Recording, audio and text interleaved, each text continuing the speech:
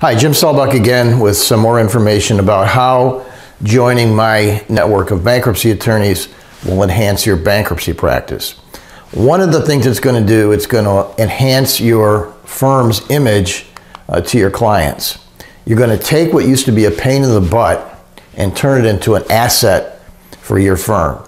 Now, I've been doing this for a long time. I represented thousands of debtors, and I can tell you that one of the pains that we had to deal with is when creditors continued to try to collect the debt after the bankruptcy petition was filed.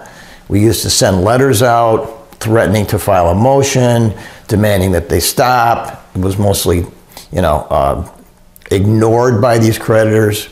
And we just saw it as a real problem rather than an asset. It took up all our staff's time. If there was an income execution, obviously you got to go get it stopped, bank restraint, things like that.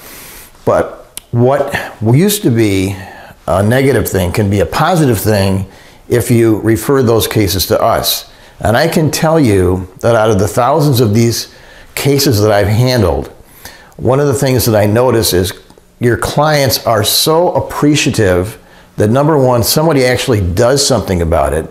That when you tell your clients that there's a stay and that their creditors can't do anything to collect the debt, you mean it, and if it happens, you're going to do something about it. I can't tell you the letters, the cards, the phone calls that we get.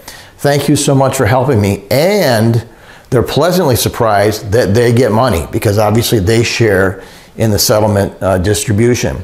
So it really enhances your image that you're an attorney that actually follows through, you're providing a good service. It's just a win-win for everyone.